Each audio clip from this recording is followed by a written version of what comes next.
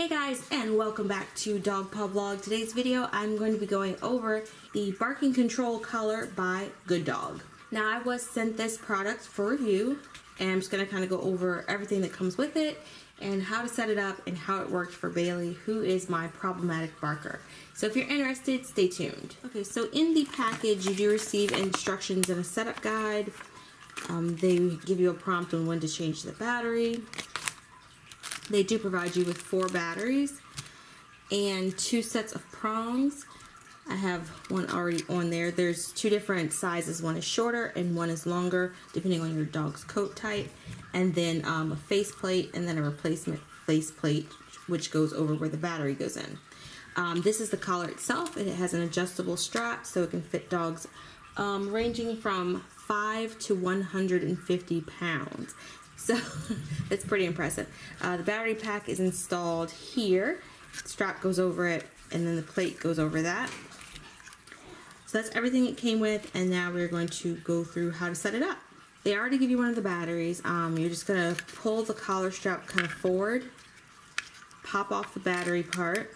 Don't lose that. Alright, so then you're just going to pop the cover back on and you can adjust the strap. Faceplate just kind of clicks into place. There's just these 4 sides to it, and then the 4 holes there, they just pop right in like that. Now you're ready to put your prongs on. These little prongs here just pop on, and that's the part that's going to face your dog's body, and this is the outside, and then the strap just clicks in place. Now it's pretty much ready to go. There's a way to test it and make sure. This is the actual sensor here, this hole. Once your dog barks, it lets off a vibration, which then starts the correction levels. Now there are 7 correction levels, and the first 2 are just kind of warning beeps, so it's a very short beep, which I will demonstrate now. That's the first beep. If the dog is quiet for 30 seconds, it always restarts to the lowest level at 1. If the dog barks within 30 seconds, the levels increase. So this will be level 2. So that was longer. Level 3.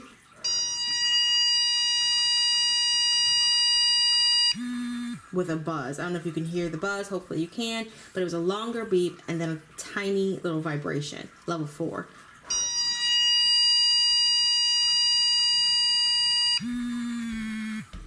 Stronger buzz. 5.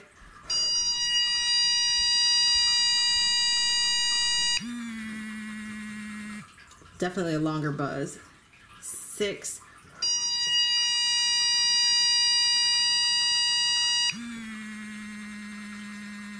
And this will be 7.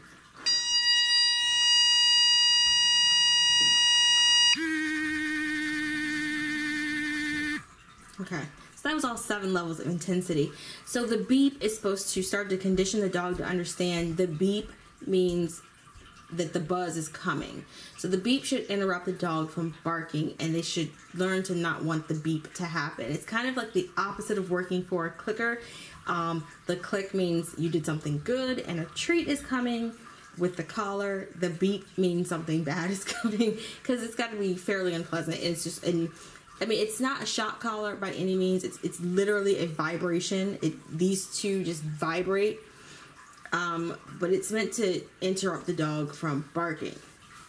So the dog hopefully learns to stop barking by trying to avoid the vibration. I definitely am a positive reinforcement trainer, but positive reinforcement to me works better if you are there to administer a click and a treat for your dog at the time that they are doing the behavior. But let's say you let your dog out and they are a chronic barker. If you're not going to be out there every moment with your dog positively rewarding them for being quiet, this might be an option if you're facing like problems from like your neighbors, homeowners association, landlord, if your dog is barking. I really wouldn't recommend using this on your dog unattended. So it's not like you want to put this on your dog and then go to work for 8 or 9 hours. It's just kind of something you want to maybe try when you're home with them and they learn quickly and you use it while you're there to observe them, would be my thing. One other thing I did want to mention, while I was demonstrating the different levels, the battery prompt did go off. Now, I've had this battery in for weeks, and I will say the one thing I've noticed is that I don't see an option to turn it off to save the battery. So if the battery's in, it's being used constantly, because if you have it on your dog, you don't know when your dog's going to bark. And that's why another reason I don't think it's supposed to be something you just keep on your dog all the time. There's no off switch, so you're going to be replacing the buttons constantly if you have it on them constantly. So when not in use, just go ahead and take the battery out. So again, you do get these two different size prongs. If your dog has a thicker coat, you do want to shave the area on their neck first, so that this makes the most contact with the skin. If you have a dog with a very thick undercoat, like a Malamute or a Husky, shaving it may not be enough, so you still want to use the longer ones because of that undercoat. You can use this collar for indoor and outdoor use, which I'm going to try to get footage of Bailey at this point. Indoor, she will bark at the cats, as well as the doorbell or the door knocking. So we're going to see if she responds. Now, she's used this once. I tried it on her just to try to make sure I set it up correctly. And that whole day, she was like, I'm not barking. Like, she stopped barking that day. But now that I haven't been having it on her, she's starting to bark. So I'm going to try to get footage of her without it, with the same environmental stimulus, the doorbell and whatnot, so you can see her natural reaction. And then I'm going to put the collar on her and see how she behaves with the collar on. Alright, so let's go find Bailey and we'll get started. Okay, so we have Bailey on the table here. There she is. For fitting the collar, because you want to make sure that the prongs are touching the dog's skin, they do recommend a 1-finger distance in between your dog's neck and the collar strap. So normally if you're fitting a collar, you use like 2 or 3 fingers so it's not too tight. This you want a little bit snug so that it works properly and so that the sensor can pick up. So the sensor can pick up the barking. So this is actually already adjusted to her. So this is kind of where it's going to be going, right above where the voice box is. And so the prongs just fit perfectly there. It snaps behind her head like a normal collar. I can't see. There we go. And then there. And I can actually still get kind of 2 fingers in there, but 1 finger comfortably. And then you just want it on either side of her voice box.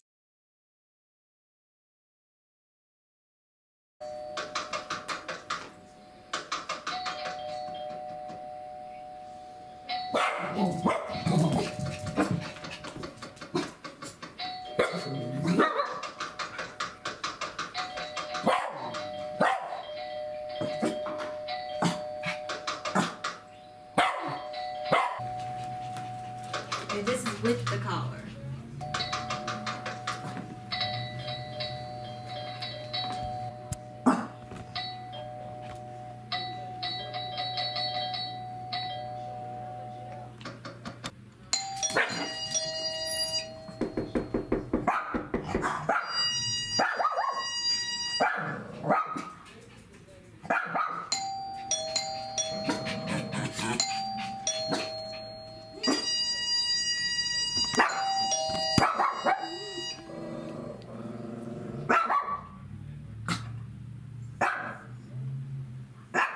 So she did let out a bark at first and it beeped, and then she kind of just did her woof, woof, her little like breathy ones, like how Coco was doing now.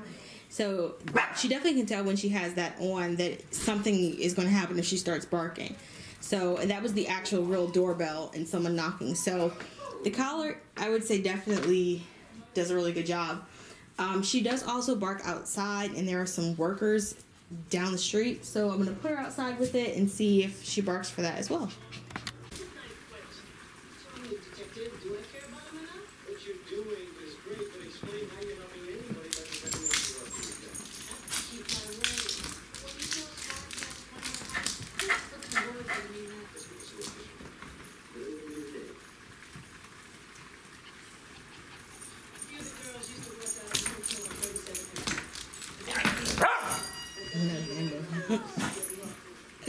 So it did just beep when Bam Bam barked, so it is sensitive to just kind of maybe any nearby bark, which would be a problem with training. So she's whining and banging against the fence, which is causing it to go off as well, but she hasn't barked. But it may work for that behavior as well. Like if she's jumping up and she's trying to get back in the house and it goes off, it may help to deter that as well. Okay, so my thoughts on the collar. I definitely think it works very quickly. Again, I had tested this on Bailey a couple of weeks ago just to make sure I had set it up right before I started planning the video. But she did used to bark at the cats a lot. Even just saying the cat's name, she would bark. She doesn't do that anymore. She refuses to bark. If the doorbell rings and someone's really there, she will bark, which I'm actually okay with. If someone approaches the house and she barks once or twice, it's the incessant barking when she's outside that's kind of a problem for, you know, you want to be considerate of your neighbors if you have a dog that just barks a lot. But again, I put her outside. She didn't really do anything because she had the collar on. So I think that it's a good testament for that the collar is effective. Again, there are other ways to train your pet. If you want to use positive reinforcement, you could get the sound of a doorbell playing, and then when the dog is quiet, click and treat for when they're quiet. And then you're going to work up the duration by rewarding them and not punishing them. So that's just another option if you're not comfortable with using the anti-bark collars. I know a lot of people aren't, but I am very pleasantly surprised by how effective and how quick working the collar is. So again, I will put the link for the information down below, and I will also link some of their instructional videos because they have quite a few instructional videos as well. Thank you guys for watching. Take care. Bye.